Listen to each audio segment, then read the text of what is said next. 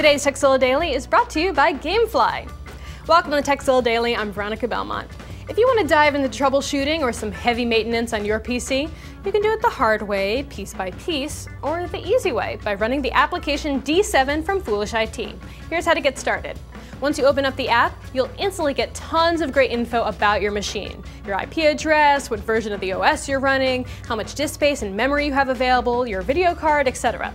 Sure, all stuff you can find on your own, but it's nice to have it in a very at-a-glance kind of way. But all the fun stuff is over on the left. You can create a system report, you can run various kinds of maintenance, you can even tweak the performance settings. And look, Paraform's Rakuva is built in right in as well. And if you don't have a third-party app, like Rakuva for example, D7 will send you directly to the install page. Also, make sure you check out the malware section and the networking settings to keep your system safe. Frankly, we could spend hours going over all the features, but I recommend you check it out and try it yourself. Your PC will thank you. hattiptomakeuseof.com for the link. Now, if you have a tip you'd like to share with the world, let us know. Email us at tekzilla@revision3.com. And don't forget tekzilla.com. It's the place to find more tips, tricks, product reviews, and how-tos.